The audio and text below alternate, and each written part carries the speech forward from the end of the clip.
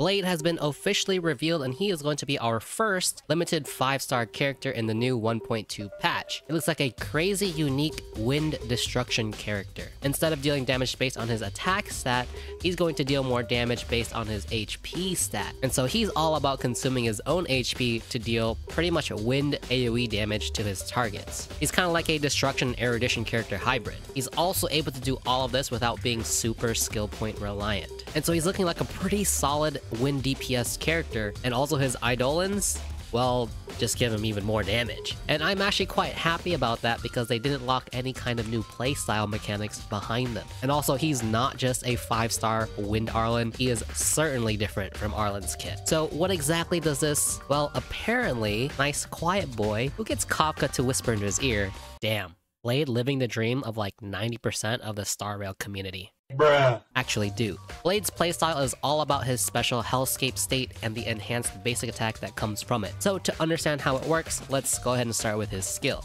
When using his skill, it will consume 30% of his HP to enter the Hellscape state, and it increases his damage output by about 30% at talent level 7. It turns his basic attacks into enhanced attacks. The special state lasts 3 turns, and he can't activate the skill again until it actually runs out. And also, just like Arlen's skill, if he doesn't have enough HP to activate it, he'll just go to 1 HP. Now, a couple of other notes about this skill is that, now, unlike Arlen's skill, Blade does require a skill point to enter the state. However, the turn doesn't end immediately, and so you're able to fire off your enhanced attack immediately right after. Using the skill also does not gain him any energy. However, your enhanced attacks will generate a little bit extra energy, equivalent to that of using a skill like any other character. You should be generating 30 energy instead of 20.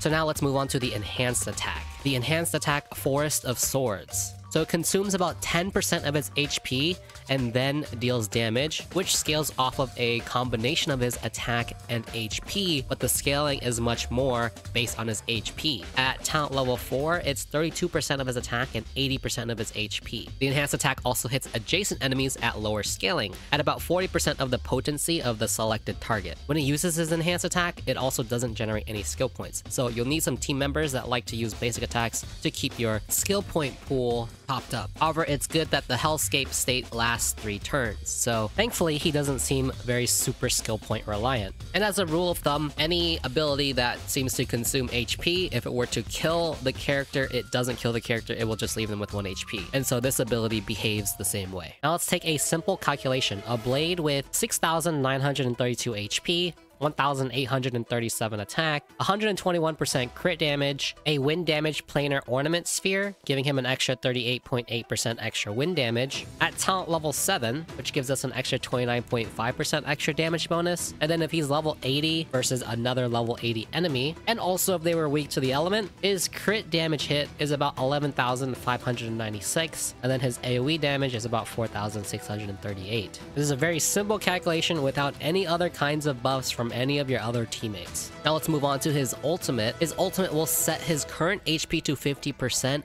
then deals damage that scales off of the sum of his attack, HP, and HP lost during the battle. Now note that it says that it sets his current HP to 50%, so this means that he can either heal or hurt himself. If he's above 50% HP, he will hurt himself. If he's below 50% HP, then he will heal himself. You can use the ultimate almost like an emergency heal if the situation calls for it. However, doing it this way will not give Blade a charge for his talent. The scaling on this at around talent level 7 is 34% of his attack, 85% of his HP, and 85% of the HP lost, but is capped at 90% of his max HP. And so at full power, it's 34% of his attack, 85 of his HP, and then another 90 of his HP. The HP lost scaling will reset after he uses his ultimate, and then it gets recalculated after the ultimate is used. So in order to get the full power from this ultimate, you really want the enemies to be targeting Blade as much as possible. But currently in the game, there's not really too many ways to increase aggro, and March is not a good idea for Blade because you want him to lose HP. So getting full power out of his ultimate is going to be pretty hard, at least for now, until Lynx comes out,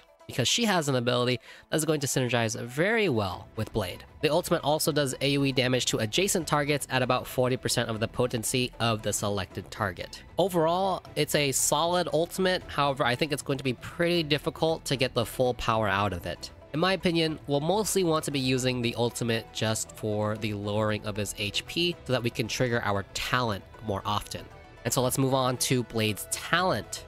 Whenever he consumes his HP or takes damage, he gets a stack of charge. Once 5 stacks have been reached, he unleashes a follow-up attack. At talent level 7, this is a scaling of about 38% of his attack and 89% of his HP. He then restores 25% of his HP. So Blade has a pretty good solo sustain ability. And so what counts as taking damage or consuming his HP? Well, basically any dot damage that he takes, any AoE damage that he takes, his skill, his ult, his enhanced attack, they will all give him a charge on his talent. The exception is on his ult if you used it when he was below 50% HP, since he will heal instead of taking damage, as I mentioned earlier. And surprisingly, you'll be getting charges pretty fast. 5 seemed like a lot to me at start, but the more I think about it, I think we get charges pretty quickly. Now, as I mentioned earlier, there isn't a good way to increase Blade's aggro value so that he gets hit more consistently. That is until Lynx comes out. She's got a skill that synergizes perfectly with this. And also, I forgot to mention, just like a lot of other follow-up attacks, this talent does regenerate a little bit of energy. As of right now, it's 10 energy, but that might change at the time of release. Now let's move on to Blade's traces. His traces are all about HP and crit rate, so this is kind of nudging you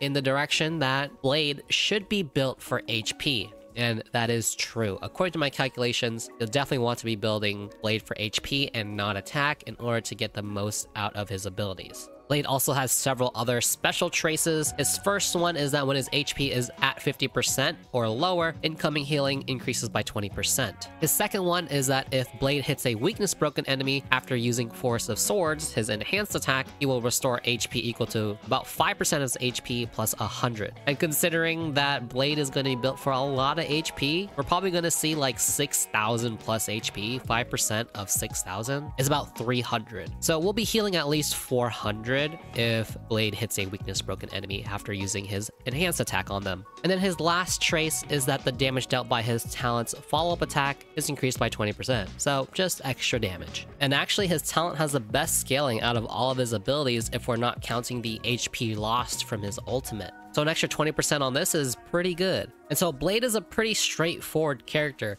There were a couple of questions that I had about him, but I was able to find the answer for. I answered them already earlier in the video, but basically it was around his skill and whether or not it took a skill point. Turns out it does, and then using his enhanced attacks do not regenerate skill points. That was the main question I had about his kit. So now that that part of his kit has been answered, I hope that that helps other people as well, because I think this was a pretty common question about how his abilities worked. Now, a question that I have seen a lot of lately is, do you need Luocha if you want to play Blade? Luocha definitely helps because of his auto heal, and whenever Blade ults, Luocha will automatically trigger every time. At least he should, unless Blade has an uneven HP number, and then when it gets halved, if it rounds up. Not 100% sure about this one yet, but Hoyoverse usually rounds down, so we should always be hitting that 50% when we use our ult. So you don't technically need him, but Luocha does synergize perfectly. You get more control on Luocha's auto trigger heal and also more energy, because you don't have to rely on the enemies dealing damage to your party. Blade, really, he just wants to stay alive, but he also just has so much HP. Having his HP puts him at the HP of most of your other characters because his HP is going to reach at least 6,000 plus. Honestly, any healer is going to do just fine. We only really need to worry about him is when he gets dangerously low, but even then he has some built-in healing, and he also receives extra healing with his traces. Remember that when his HP is below 50%, his incoming healing increases by 20%. 20% is pretty massive. So Natasha and Bailu should be just fine in keeping him alive. And Bailu actually has an ability to increase the max HP of Blade, increasing his damage output. So there's actually a little bit of synergy right there. But Luocha is basically just going to be able to top Blade off every time with his auto heal. Combined with Luocha's already massive amount of healing, and then the extra 20% healing that Blade gets from his traces, yeah, Blade's just gonna get fully healed every time that auto heal gets triggered. Being a wind type character means that he has really good matchups against certain enemies. The Arumaton Gatekeeper, Svarog, Kafka, Decaying Shadow and the Disciple of Medicus Shapeshifter are all weak to wind, so Blade's matchup against those types of enemies are going to be really strong. So if you're struggling with those enemies, Blade is definitely a good pull. Blade will also be getting an artifact set and a planar ornament set that synergizes perfectly with his kit, so he's going to get even more power. The new Relic set gives him more max HP, about 12%, and then whenever Blade is hit or consumes his HP, his crit rate can increase up to 16%. And then for the planar ornament set, it just gives him an extra 8% crit rate,